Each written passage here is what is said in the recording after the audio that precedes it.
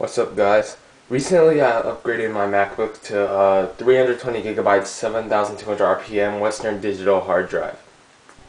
Now, since I've been using it for a few weeks and I've gotten everything installed and running for quite a bit of time, we can do some accurate speed tests of the boot up and shutdown in both Windows and OSX. So let's begin.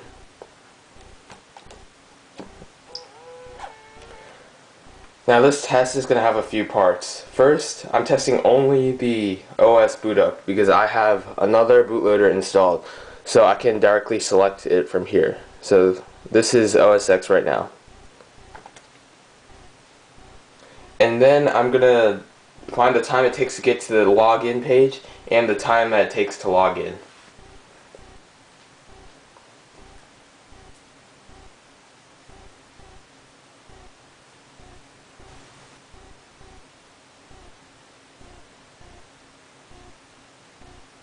Okay, so that was about 25.5 seconds to the login screen. So now I'm going to type in my password.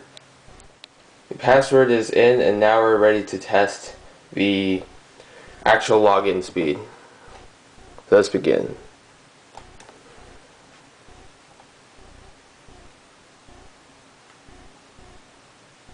Okay.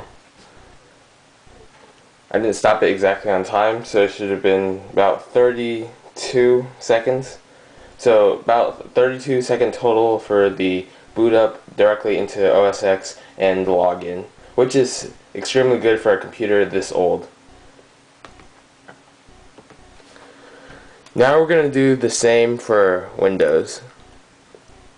And I do have Windows 7 Professional installed with Boot Camp on this computer. We will do the same procedure with the login and the actual OS start. And this start isn't completely fair because it does take about 5 to 10 seconds just for Boot Camp or the EFI to load the Windows partition. Like now it has started booting and it's already about 15 seconds in.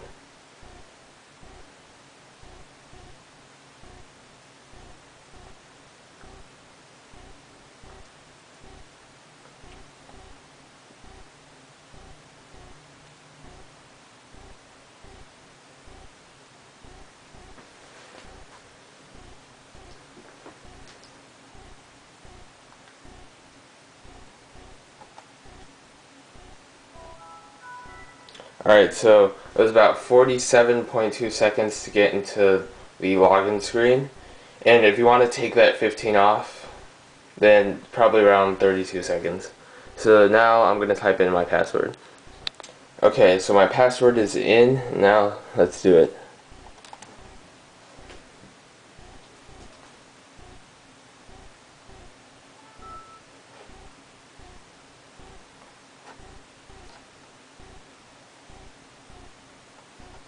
Okay, so that's it. So it took about 1 minute, about exactly 1 minute to boot up into Windows. So the new hard drive has done quite a bit to both the access and boot up times. I'm pretty pleased with this performance, and if you're looking to upgrade your older MacBook hard drive and you don't want to spend a lot, I would seriously actually consider getting the Western Digital Caviar or Scorpio Black edition of hard drives. Thanks for watching, and I'll see you next time.